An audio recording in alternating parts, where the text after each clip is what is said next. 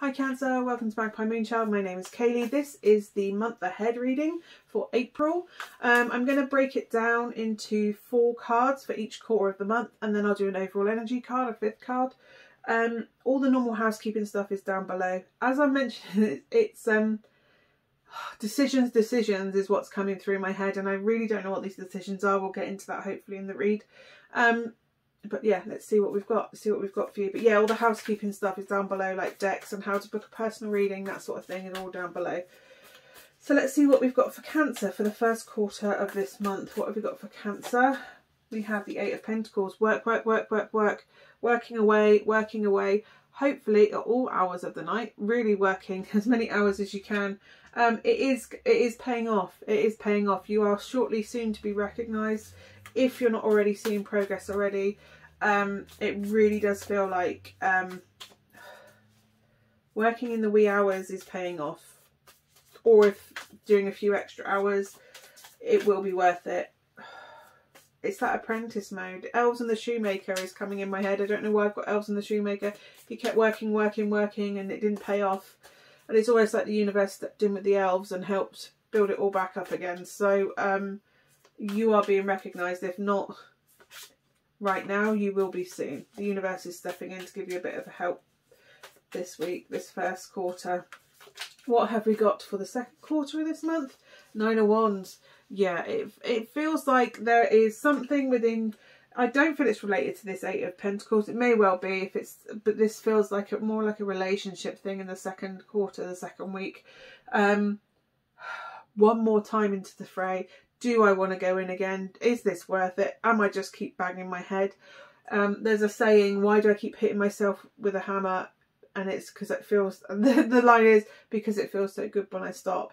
And it just feels like you keep banging over and over, like you're banging your head against the wall over and over and over again, and you're like, why do I keep doing this? So as soon as you stop, I think it's going to feel better. I think it's time to put down swords. It's time to put down, I don't think you can bang your head against the wall any more than you already are, Cancer. It just feels like it's fruitless, futile. It's really futility is what's coming through. It's not worth fighting anymore. It's time for you to down sword, down weapons, because it feels like you're fighting and fighting and fighting. And if this is to do a relationship, the other side aren't doing it. And I think you've just got to the point where you've given up fighting. What's the point in fighting anymore? There isn't. It's futile. And if this is the case that you're the one fighting all the time, then maybe it's time for them to pick up the slack and do the work. You've gained wisdom, so it wasn't futile in the sense that I've done all this fighting, what for? It's not for naught. You've gained wisdom from it, whether that's knowing your threshold, what you're willing to accept, what you expect from a partner going forward. If you do decide to walk away from someone, because I'm really getting like that could be the case. But there is wisdom gained from this battle that you've been taking on, Cancer. If this isn't to do with a relationship, it's almost like one more time, one more fight. It just feels like you're the end of the fight, whether that's you walking away or whether that's, yeah. I just feel like with the 3rd card as well, somebody's tried to win at any cost, like they're out for themselves. Whether this is you fighting along, this can be 2 outcomes. It's either you keep fighting and you're willing to fight and win at any cost, whatever it costs, you're willing to keep going, or this is a case of you are walking away from someone because, sorry, that's just gone really fuzzy. You're walking away from someone because they keep doing this, because they are all out for themselves. And as long as I'm all right, Jack, as long as I'm all right, I don't really care too much. As long as it doesn't affect my bubble, my world, my view, then I don't really care what's going on. And it just feels like you've had enough of that energy. Because this person wins at any cost, because they don't really care that this person's now walking away from them. It's selfish. It's the ultimate meaning of selfish. Like, you just self-centered, self-preservation.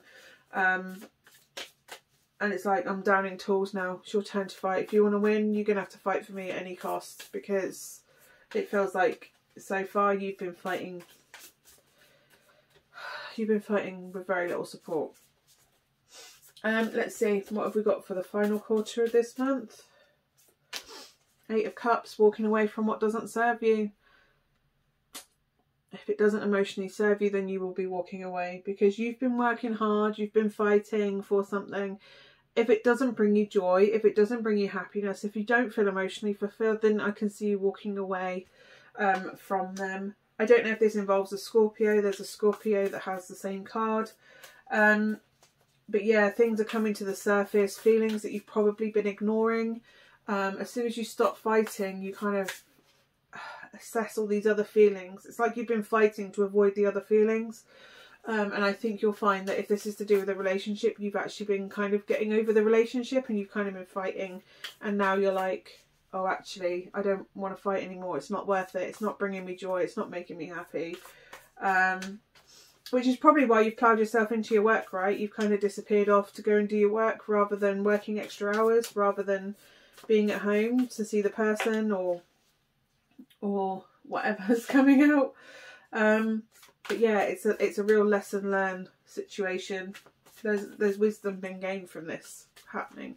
So it's not futile in the sense that you've not learned anything by it. You have learned. You've finally seen someone's true colours. You finally know your worth. You finally know that you are worth fighting for, because yes, you're willing to fight for someone else, but you need someone fighting for you too.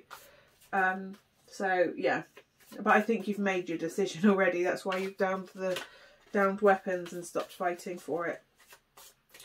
What is the overall energy for this month for Cancer? 8 of Swords, self-doubt. Yeah, confidence, self-confidence is taking a hit. It's about believing in yourself, basically. If this is what you're coming into, where you doubt yourself, you don't think you're worthy of anything, if they take off the blindfold, they'll realise there's a way out of that cage. They just need to see the possibility of freedom, basically. It's almost like you've trapped yourself. Also, that is a hand offering that sword. There is a message coming through to you that will make you realise that you don't have to stay where you are right now. There is a way out. There is a way out. And it's not lost on me that the full moon is there. Around the time of the full moon for the 8 of Cups, there's also a full moon on the 8 of Swords there. It just feels like the full moon is a time to release things. Like what doesn't serve you, you release them. Off you go, off you pop, I'm letting you go. And it really feels like you're kind of doing that energy where it's like, you're not benefiting me, I'm not happy, off you pop. I don't want to know, I don't want to do this anymore. It's not serving me, benefiting me in any way to keep going around in circles with you like this. And it kind of feels like that's that energy that you've got this month. But the fact that you've stayed somewhere, it's kind of like you're staying there waiting for them to fight for you to validate your worth. But them not validating it means that you're just taking a chunk and giving it to them. That you're, you know, oh, well, I'm obviously not worth you fighting. No, they're not worthy of you. If they're not going to fight for you, they're not worthy of you. Take your chunks back, build yourself back up, because you are worth more than you are settling for right now. And that's why I think you will be downing weapons. They're not, if they can fight for you and save it, or you're more than happy to walk away. And it kind of feels like that is the ultimatum that's going to happen without you actually saying it. It's like you're going to stop fighting and they'll either step up and go, oh, they're not fighting now. What's happening? Why are they not putting effort in? I'm losing them. And they'll step up and win you back at any cost.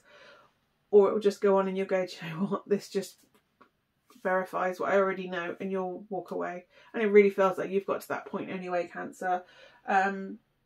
So yeah, anyway, I hope that is of some use to you, and I will see you again soon. Bye for now.